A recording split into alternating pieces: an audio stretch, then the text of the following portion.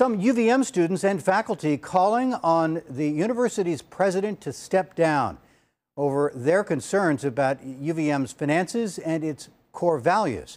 As NBC5's Zuri Hoffman explains now, they say they have no confidence in the president.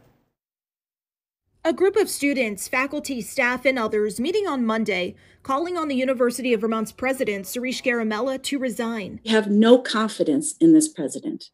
He either makes rash policy decisions without considering the impact or is too slow to act when action is required. The group UVM United Against the Cuts say Garimella has pushed a false narrative of a financial crisis at the university, leading to the loss of jobs and course cuts while spending money elsewhere, like on this multi-million-dollar new sports arena and millions on executive pay, including lavish extras like a $235,000 bonus for the head basketball coach in 2020. Consider the President Garimella's salary is 5 times what we have paid Dr.